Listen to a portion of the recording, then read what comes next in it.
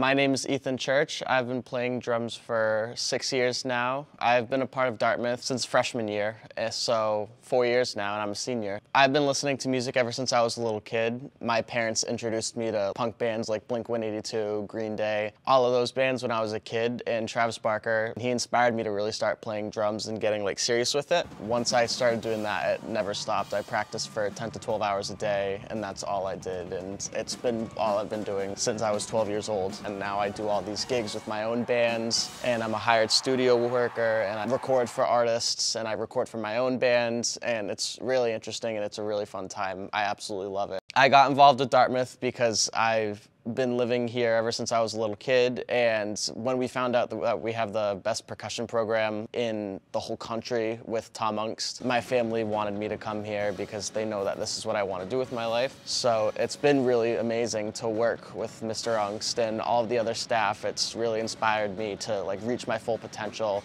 and do the best that I always can. And it's just so much fun getting to be with all of my friends and being able to play music with them and just being involved in the program. It's really an amazing experience that I could never experience anywhere else but here. It's truly incredible. Doing the gigging thing that I do with my bands, I'm in a band called Wednesdays. We gig at places in Providence and Boston where a bunch of big bands play, which is wicked cool. But it's different because we're playing our own music, and I write the drum parts, I arrange everything. It's my baby. Here, it's different movements. I get different cool parts that aren't written by me and that challenge me, and that inspire me to practice them really hard. With the stuff that I make it up myself, and when I'm making it up, I practice it and I get it down so I know when I go and record it or I do it live, I can do it like that. When I'm here, I need to practice it and I need to learn it, and it takes more time, but it helps me learn more with my technique and more with my drumming skills, and helps me become an all-around better drummer for not only the gigging side and musical side, but also this kind of musical side and being able to actually do performance in a more professional setting.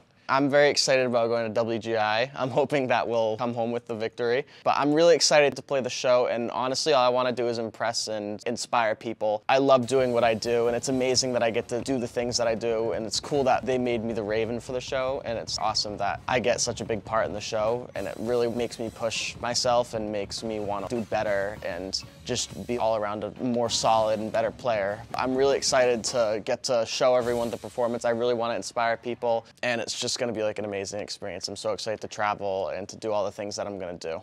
The first one, definitely, for sure. I come in at the end, they pull the thing off me, and it's crazy, it's huge. And Mr. Ungst keeps saying that he wants to have a standing ovation at the end of the first one and at the end of the whole show. So hopefully we can do that, but definitely the first movement for sure. First minute and a half.